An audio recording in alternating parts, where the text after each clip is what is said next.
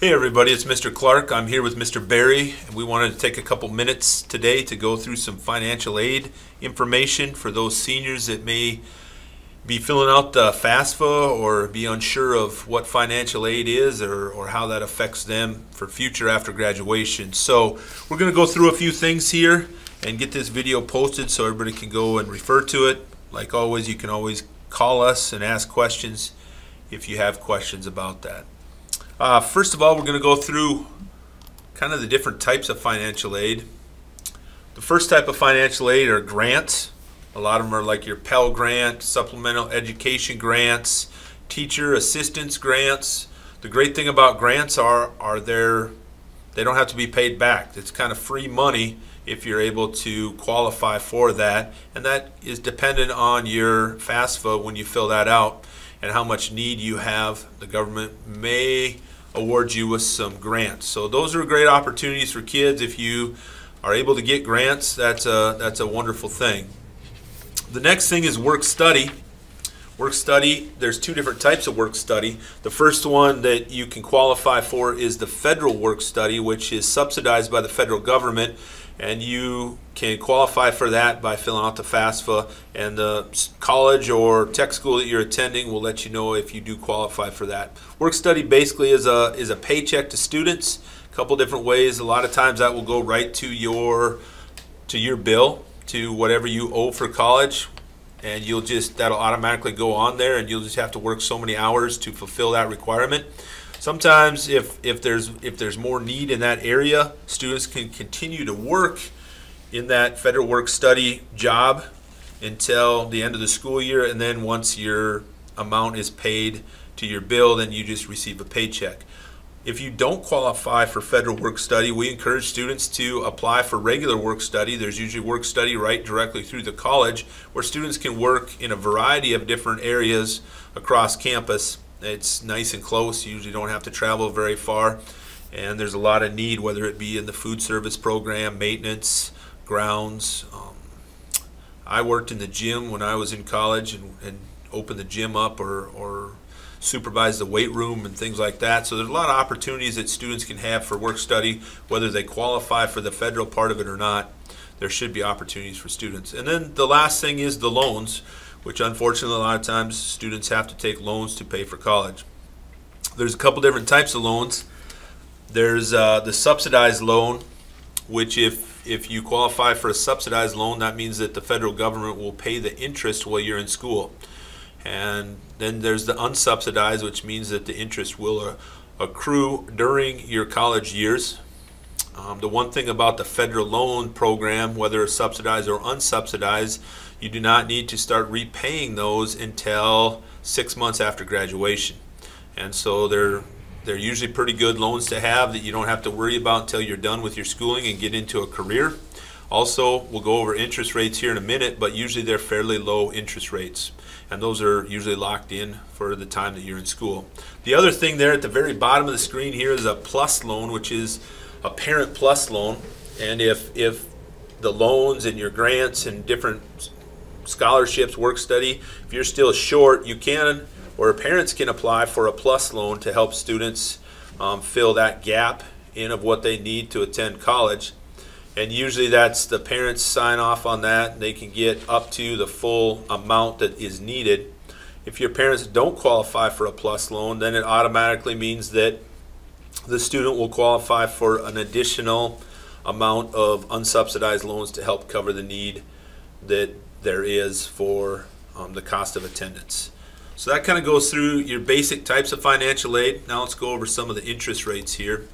Here's kind of a little chart. So it's kind of broken down by whether it's undergraduate or graduate or professional degrees. So for undergraduate, whether it's unsubsidized or subsidized, the interest rate's locked in at 3.73% right now.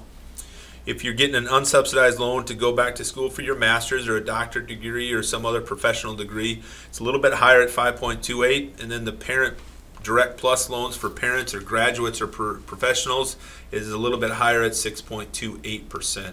Those are the rates that would go through July of this year, 2022. So now Mr. Barry's going to go over a couple common terms that you might might come across while you're filling out the FAFSA. Okay, so first of all, we have a FAFSA. What is a FAFSA? Because everybody needs to fill one of these out, regardless of whether you think that you are going to need some financial aid or not. It's always good to go and fill out that financial aid form. And what that stands for is free application for federal student aid.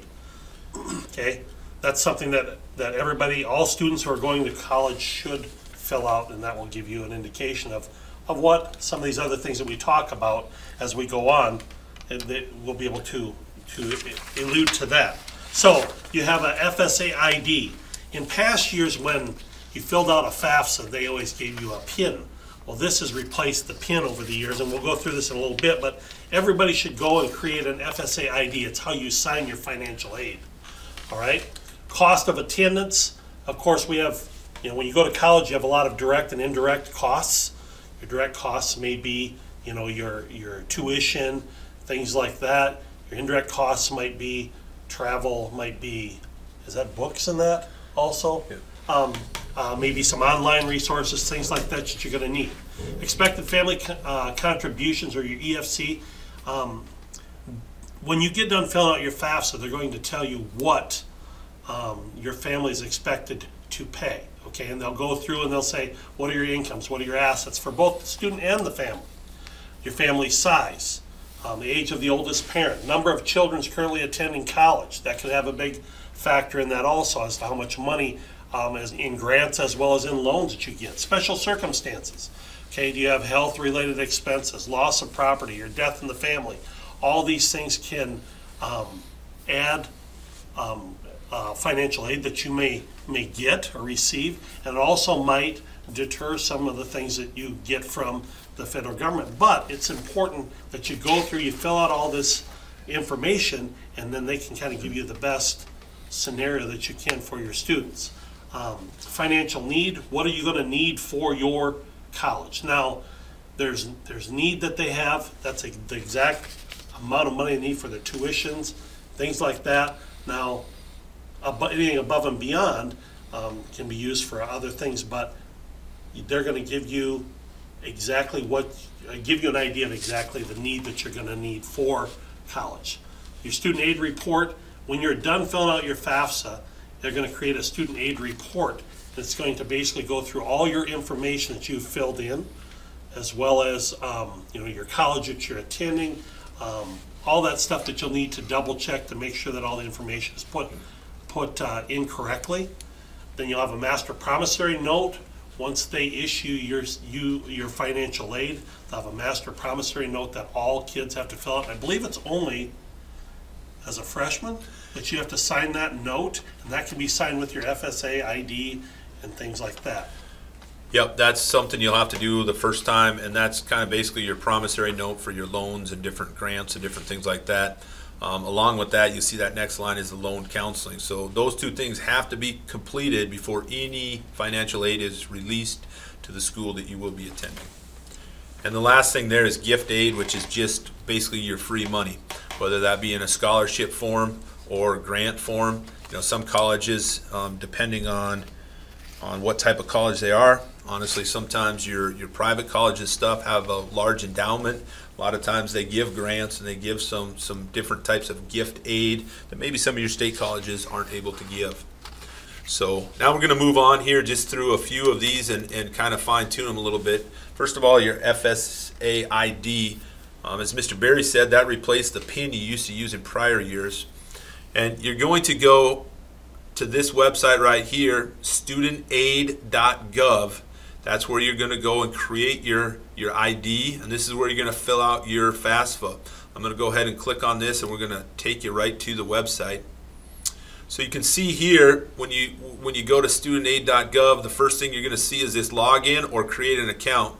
So if you've never created an account, you're going to make sure you create an account for the first time. One thing you need to know is this is going to be the account you're going to use for every year you have to fill this FAFSA out that you're in college. So you could potentially be filling this out 4, 6 years, 2 years, whatever it is that you need to complete your degree program. Please remember, do not use your K-12, your high school email address that the state gives you. Those things are going to go inactive as soon as graduation takes place. So for graduating seniors, we usually give you about a week to get things off there, and then within a week, those emails that are school emails are going to be inactive. So make sure you have a personal, a Gmail, a Yahoo, whatever you have for an email. Make sure that's a private email and not one through the state with the school. And also with that, we need to have the student as well as the parent create a FSA ID. So you both need to go in there, and one person shouldn't create them both. All right, so make sure that you create one for the parent and one for the student. And then while we're here, I'm just going to walk you up here.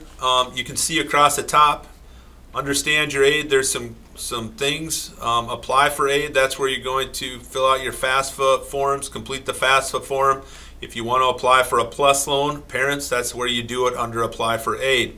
And then the next one is where you're going to do that master promissory note or your entrance counseling. So right here at the bottom, you can see right where my cursor is, it's going to complete a master promissory note. You need to go through and do that, as well as complete the entrance counseling. That's going to basically walk you through all the terms, how the loans work, when repayment comes due. It's going to be kind of your loan counseling. Those two things have to be completed before any aid is released to the school of your choice. And they will remind you if you do not do that, those two things.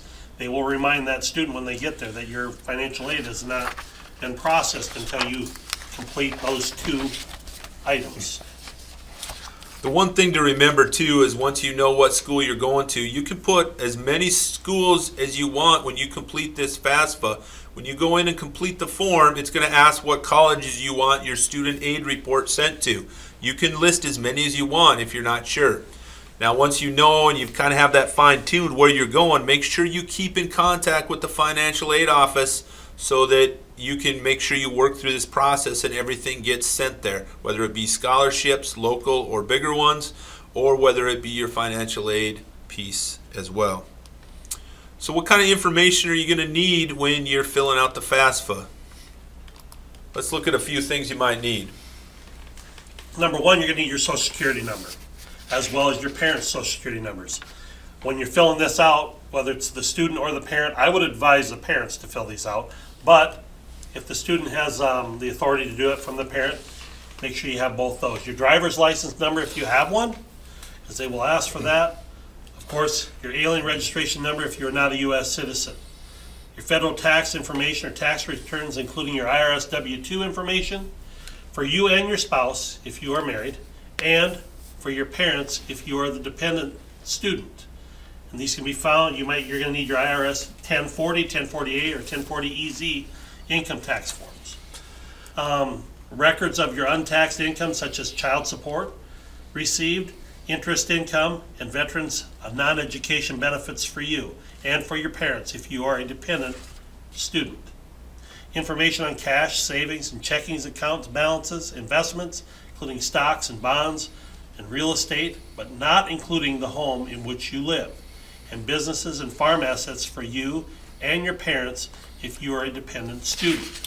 One thing to keep in mind there, I know sometimes this gets a little tricky sometimes, and we'll probably remind you of this at the very end here, but you know when it says like your assets and different things, you know they do take some certain things out. One thing is that you're not supposed to include a farm or ranch or business with fewer than 100 people as an asset. So that may just be something to keep in mind for those of you who are farmers or ranchers. The one thing that makes it a little bit easier is that they have created this IRS data retrieval tool that parents can use. And so basically you can sign in and you can basically input all of your IRS data. That would be from the previous year's taxes. It'll just upload that right into the FAFSA for you. Saves a lot of time and a lot of headache, and it usually kind of guarantees to the FAFSA people that this is accurate information. So they prefer you use the IRS data retrieval tool if possible.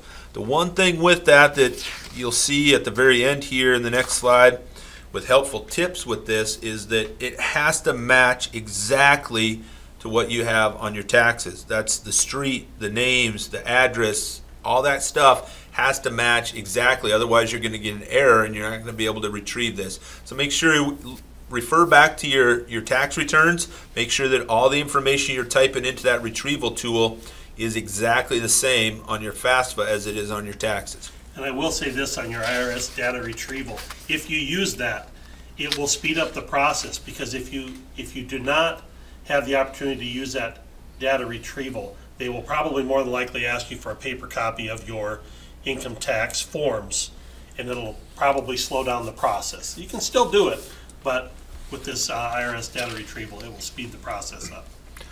Usually, once you have all this stuff filled out, you should be able to get a student aid report within 2 to 4 weeks or less. They usually try to get this process as quickly as possible.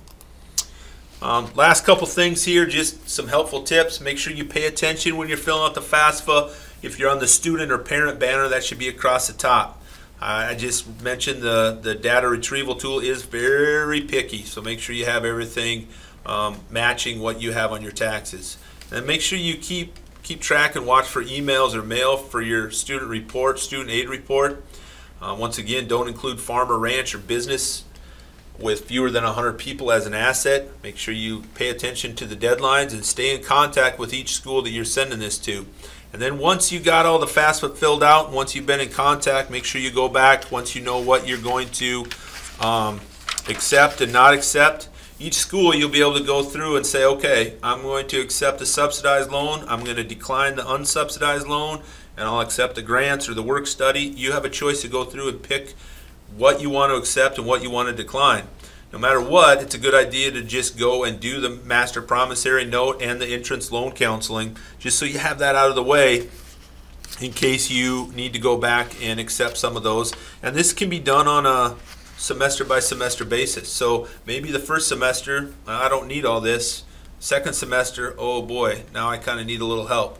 And so you can go back in and accept it at a later time. And then just a couple information. There are some South Dakota scholarships out there. You got the Opportunity Scholarship. That one's a $1,300 for the first 3 years, $2,600 for the final, a total of $6,500. You do have to have a minimum 3.0 GPA, ACT composite of 24 or higher, and you have to apply for that before your freshman year, which is September 1.